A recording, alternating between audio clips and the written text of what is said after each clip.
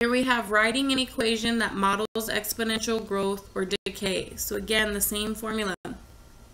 There was a sample of 650 milligrams of radioactive substance to start a study, which means that that's the p-value. That's what I'm starting with. Since then, the sample has decayed 8.6%, which is 0.086. So that's my R.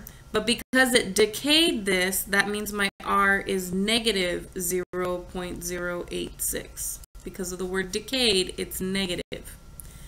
And it says, let T be the number of years since the start of the study. Let Y be the mass in the sample in milligrams. Write the exponential showing the relationship between Y and T.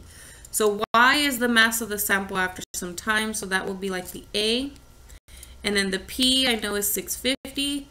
And then the R I know is going to be negative 0.086. And then the T is still unknown.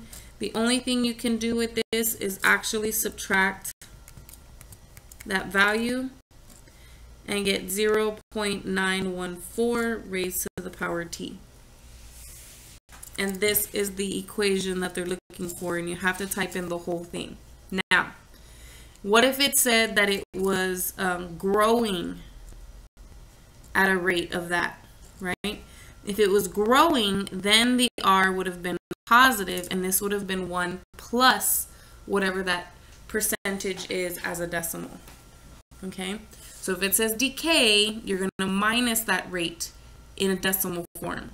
If it says it's growing, then you're going to add that rate in its decimal form.